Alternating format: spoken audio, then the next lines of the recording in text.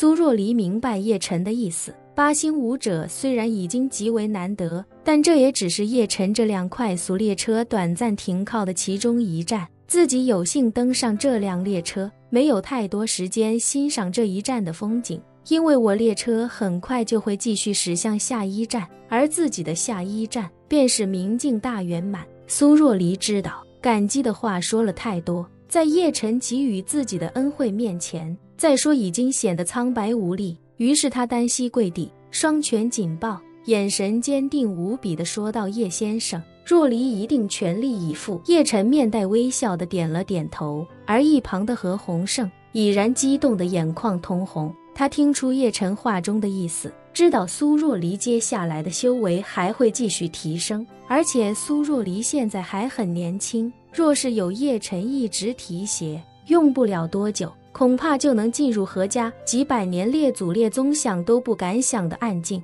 以前对何鸿胜这种武者来说，暗境是可望而不可及的终极境界。虽说武道还有化境与宗师境，但在他的认知里，这两种境界已经不是人类所能达到的高度，能到暗境便已经是武道的尽头，而且是几乎无法触及的尽头。不过现在苏若离已经来到了暗境的门口。翌日，从世界各地辗转赶来金陵的万龙殿将士便开始陆续抵达，他们有人从周边国家直飞金陵，也有人先飞到周边城市，然后选择其他交通工具抵达金陵。之所以这么谨慎，是因为叶辰也不确定破清会剩下的3大伯爵究竟有没有人此刻正在国内。若是没有尚且好说，若是有，当他发现大量武者集中机动的时候，必然会心生怀疑。一旦这些万龙殿的武者被对方盯上，很容易便会被对方顺藤摸瓜跟至香榭丽温泉酒店。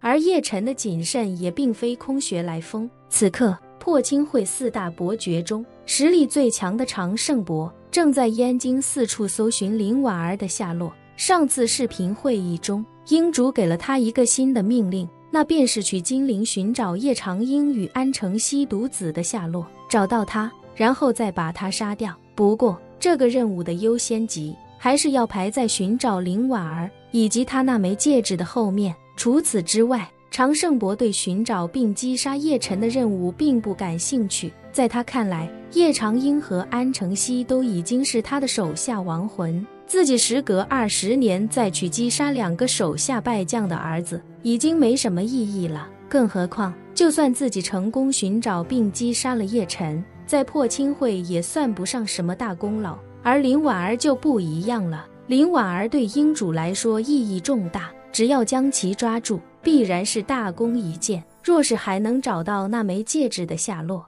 英主必将重重有赏。所以寻找叶辰远不如寻找林婉儿以及他那枚戒指来的实惠。也正是因为如此，常胜伯才不着急前往金陵。他给自己定了一个时间节点，若是9月1日还无法在燕京找到林婉儿的下落，那自己便启程前往金陵，去金陵寻找叶辰的踪迹。今日的洪武已经在香榭丽温泉充当起了招生办主任的工作。为了做好迎新工作，洪武做了充分的准备。他不但给每位学员准备了完备的日用品，还给大家准备了统一的练功服以及学习文具。洪武选的练功服是制作用料都非常考究，而且穿着十分舒适的太极服。为了凸显一致性，洪武还专门请人手工在练功服的左侧胸口做了一个银杏叶的刺绣。之所以选择银杏叶的刺绣，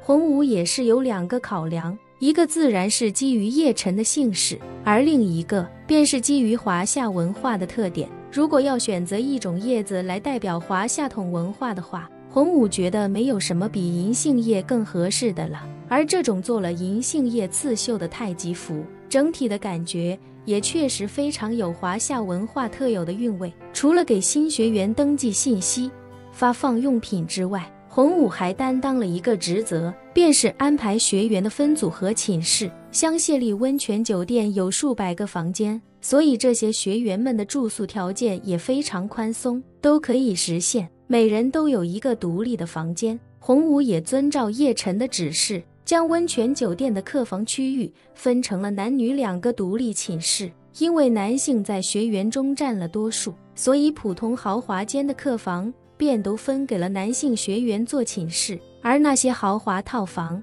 则都分给了女性学员。男女寝室的房间已经重新编好了号码，按照报名的先后顺序进行分配，而洪武也按照叶晨的要求，按照报名时登记的学员号顺序，将学员们按照10人一组的方式进行分组。由于负责教授的导师仅有洪长青1人，所以便没有对这些学员进行分班，整体的班级架构便是一个班级10余个小组。洪长青自打琢磨明白利害关系之后，便一门心思的要为叶晨鞍前马后，为叶晨马首是瞻了。所以他这次没再吝啬太真道祖传的太真混元道，而是直接将自己准备好的8个章节教案的第1章全部打印成册。每当有学员前来报道，他便将这份准备好的教材交到学员手中。而他之所以只给第1章的内容，并非他依旧有所保留，而是他在太真道教授了那么多弟子，心里非常清楚大多数人练功的习惯，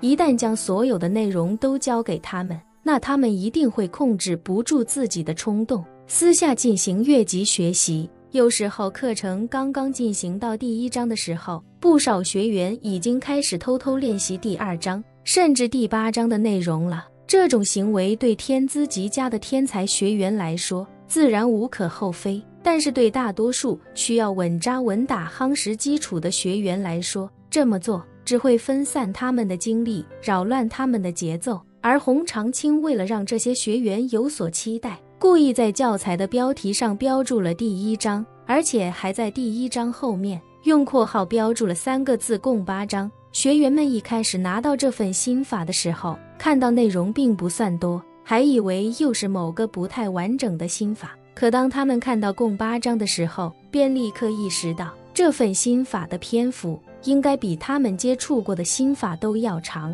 即便是万破军的师尊丘致远传下的心法也没有这么大的篇幅。这一下子便让所有的学员都不自觉地心生期待。本期视频结束，欢迎订阅我的频道，这样就不会错过精彩内容。